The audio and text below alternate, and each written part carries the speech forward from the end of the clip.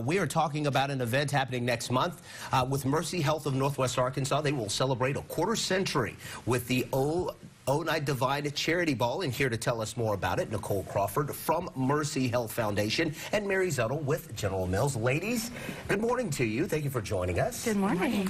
25 years, that is a long time, and it's your signature event as well. Just talk about the community support throughout those 25 years that's made this event so special.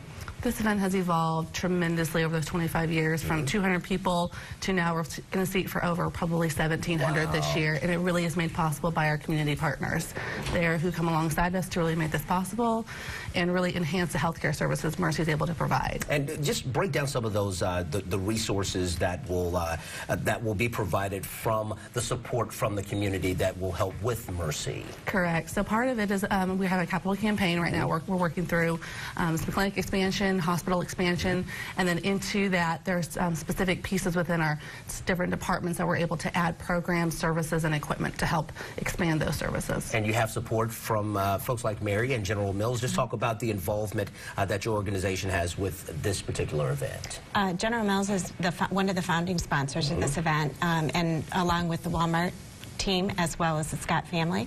And General Mills has been involved with Mercy for over 20 years. Wow. So we've almost been there since the beginning.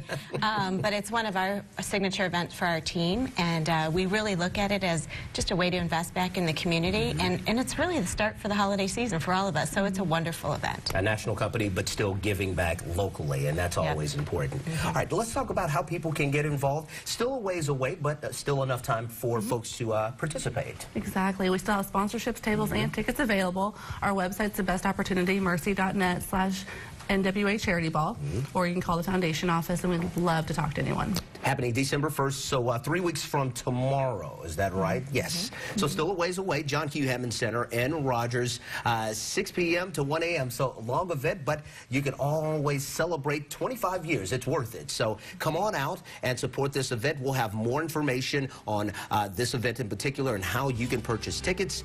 That'll be on our website later this morning, nwahomepage.com. All right, ladies, we appreciate it. Thank you for joining us. Thanks for having us. All right. We'll be right back. Stay with us.